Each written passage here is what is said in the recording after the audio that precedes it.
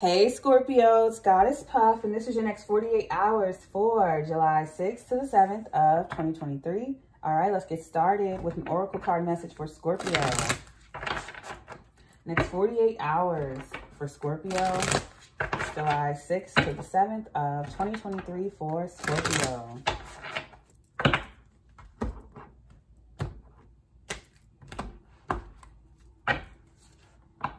Turmeric, I always say that weird. Diversity.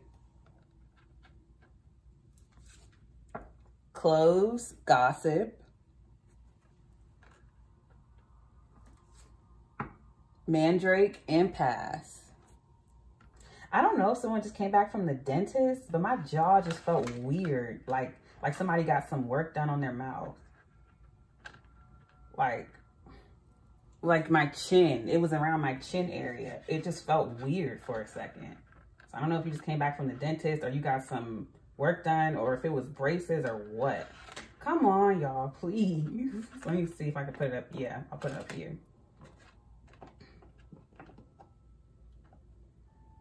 And if it's not you, it's someone else, like someone's jaw or mouth may hurt I lost the words. But for no reason, basically. I was going to say inexplicably, like someone's jaw just hurts or their chin from gossiping, or someone's jaw or chin just gets stiff. I just get someone's been running their mouth too much. Overall energy, sugar, sweetness.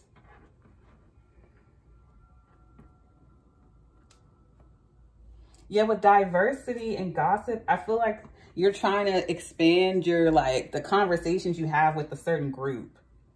Yeah, you're just becoming very bored. You're very bored of gossiping. You're tired of it with impasse or impassive. Yeah, you're just bored of this gossip. You're tired of hearing the same old thing. With diversity, you want to switch up the conversations that you're having or the things that you're watching or listening to. You're tired of the same old stuff. Especially with sweetness, you want to, I was going to say you want to spice things up or you want to sweeten things up. You're tired of the same old stuff. We're not going to keep talking about, and then right behind that is bitterness. Yeah, you're not going to keep talking about the same person. Like, okay, yeah, he's this, she's that, blah, blah, blah. Okay, get over it. Let's move on. That's the energy I'm getting from you. Like, yes, we heard it. All right, it was cool like a week ago or a month ago or whatever, but I'm tired of talking about that same person. That's old. Let's talk about something else. Let's talk about some anime. Let's talk about some cartoons. Let's talk about the new show, a new movie. Let's talk about, I don't know, meditation or something. That's what I'm getting from you. I don't want to keep talking about that. Yeah, something's getting old. Let's get into the tarot.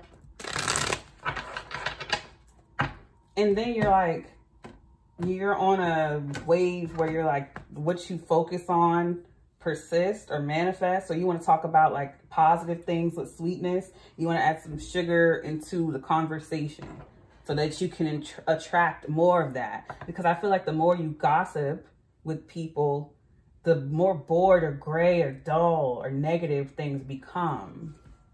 Ace of Swords, truth, clarity, the devil, Capricorn. Yeah, whatever you speak about, it persists. So someone's speaking negativity. The more they gossip, the more negativity they speak, the more it manifests in their life. And don't allow others to speak over your life as well. You can't control what other people say, but you can control what you listen to and who you sit around and who the energies you take in. If you constantly around somebody who always say something negative about you, then stay away from them or limit your time with them as much as possible, or tune them out when they're around. Focus on what you can control, which is you. Knight of Cups. Nine of Swords. Yeah, you see how her hands are over her ears? Tune that right out. Overall energies, the moon, Cancer or Pisces energy. Yeah, because on a conscious level, you know that it's all BS. But on a subconscious level, if someone keeps repeating something or keeps talking about something, eventually it'll stick in your mind and you'll begin to believe it. Just like that saying where your mind can't, when you're negative self-talking and you're doing it as a joke or sarcasm, your mind can't tell the difference. So if you're constantly calling yourself stupid and you're just doing it as a joke, eventually, subconsciously, you'll start to believe that you're stupid. Like your mind can't tell the difference. So you're slowly devaluing yourself or lowering your own self-confidence. And don't let somebody else do that. Because I don't know if you're, if it's critical self-talk or if you're allowing someone else to do this. But with the Ace of Swords and the Devil, yeah, someone is like literally manifesting negativity, speaking it.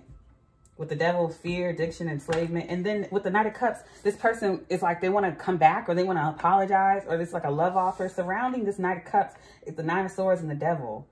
So you got someone around you. It could be a Capricorn, it could be a Cancer or Pisces or someone who has these placements.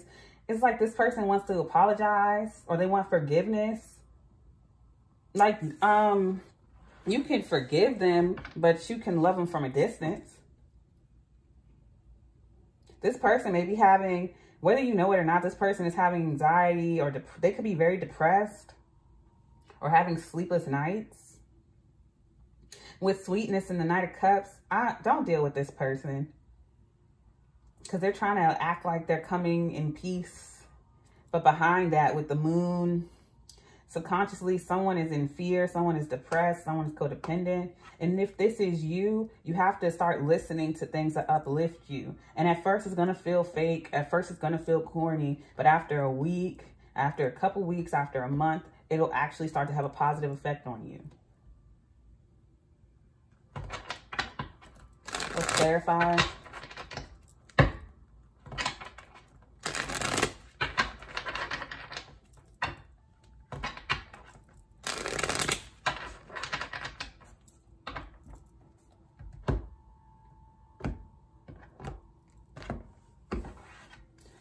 Clarifying the Ace of Swords. I almost said Chloe. That could be somebody's name. Seven of Swords. Ace of Swords. Yeah, like someone is... They know what they're doing. Someone knows what they're doing. They do this to mess with your mind and they apologize and try to come off all sweet at first.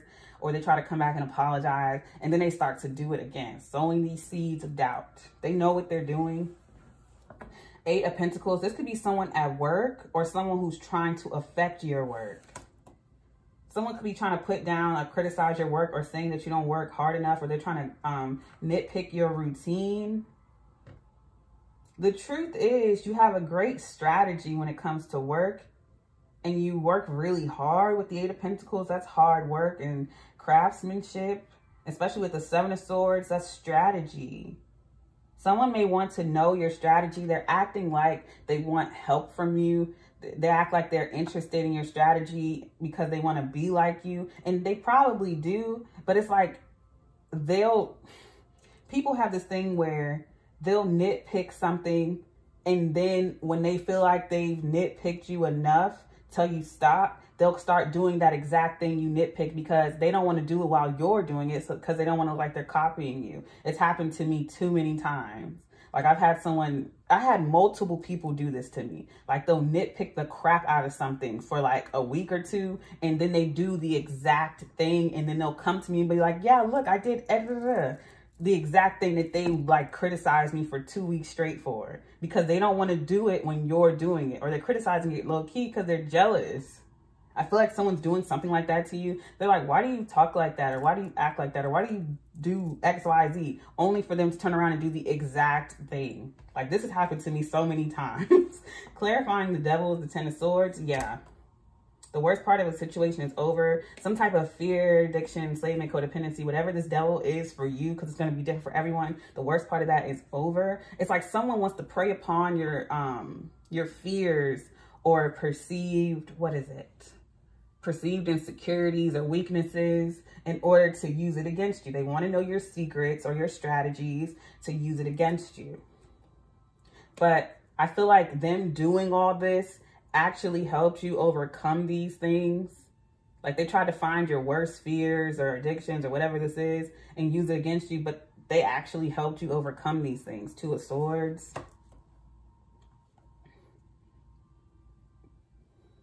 It no longer has an effect on you. When I cut the deck, I see the Four of Cups. Yeah, clarifying. And then this exact person wants to apologize now. Queen of Pentacles. This could be an earth sign, Virgo, Taurus, Capricorn. Knight of Swords. They're competing with you. They're trying to win at all costs. Like this person is conniving. Clarifying the Nine of Swords is the Page of Cups. Breadcrumbing. This could be family, friend, work, or love in order to get a victory over you. They really just want to mess with your head. They're also obsessed with whether or not, like, the more you're winning financially or the more grounded you are, the more upset they become. Like, someone is stressing over your success or public victory, because the Six of Wands is public and its success is praise. It is clarifying the Nine of Swords. So someone is up late at night. I don't know if you have a social media platform or you have a website or something, or there's some way, shape, or form they can check on how you're doing on a platform or something. But like, even if it's just something little that you're winning at, like this person they stay up at night to check this. They get more and more stressed about it. I feel like they also want to successfully mess with your mind. And when they feel like you start to do good or do better, they try to come back and apologize and be friends with you so they can re-inflict this. Like, someone's acting like they're your friend and they're not. Overall energy is Temperance, though, which is great to see. Sagittarius energy, which means that none of this is going to affect you. None of this is going to bother you. All of this is being calmed down. You're going to overcome all of this with Temperance as the overall energy.